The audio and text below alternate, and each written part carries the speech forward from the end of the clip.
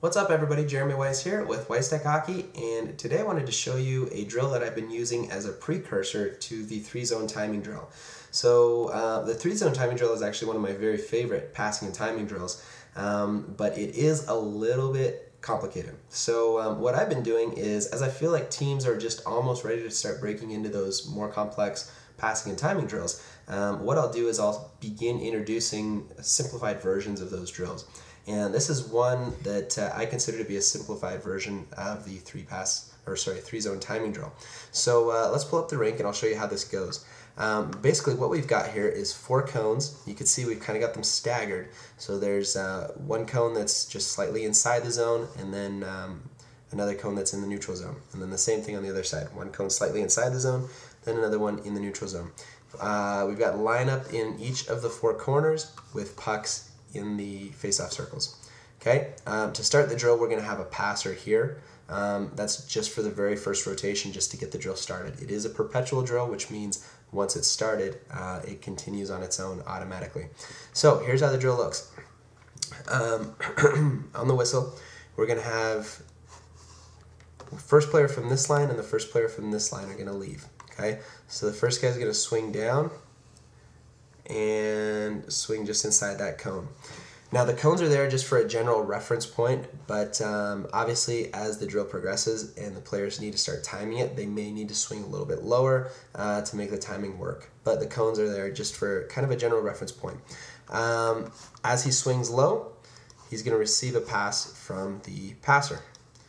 So pass comes out. Okay, this first player in the other line is also leaving at the exact same time, except he's timing it. Okay.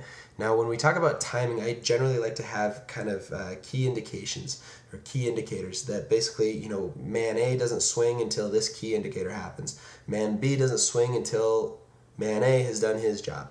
So it kind of one thing needs to be built off the previous key indicator.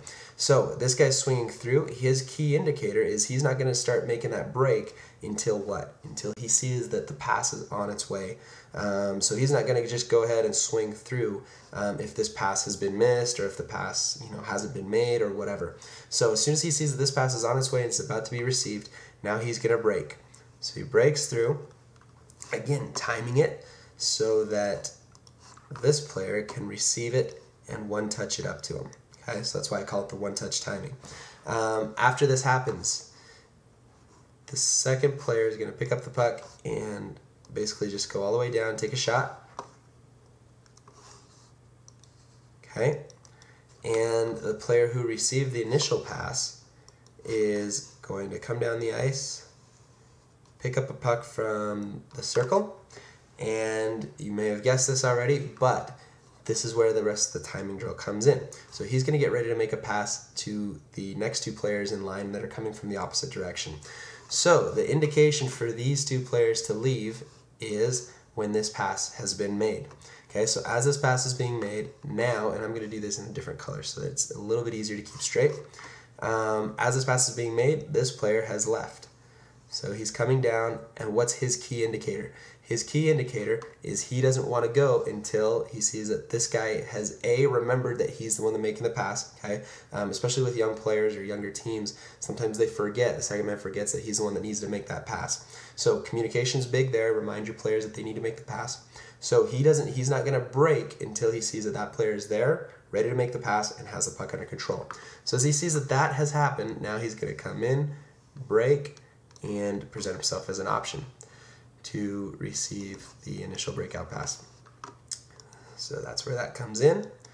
Okay, and then the same thing is with the other player, is he has left at the same time, but he's watching and waiting, and as he sees that that first player has received the puck, then he breaks. Okay, and again, it's a little one-touch pass up ice.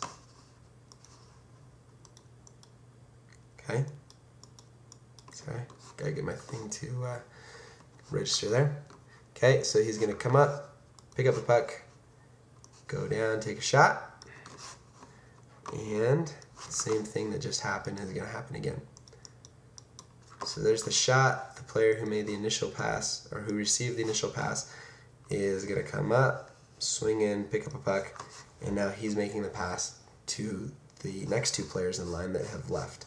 Okay, so that's it. That's basically the drill in a nutshell. A couple little quick things that I like to stress with my players, especially when it comes to timing. When it comes to timing, it's better to be a little bit late but speeding up into the play than a little bit too early and slowing down or looking over your shoulder for a pass.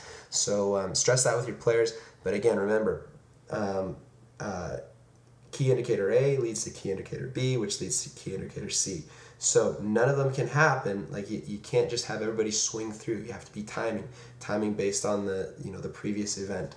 So that's the one-touch timing drill. Hopefully you get a little bit of usage out of that. But like I said, it leads really, really well into the 3-zone timing.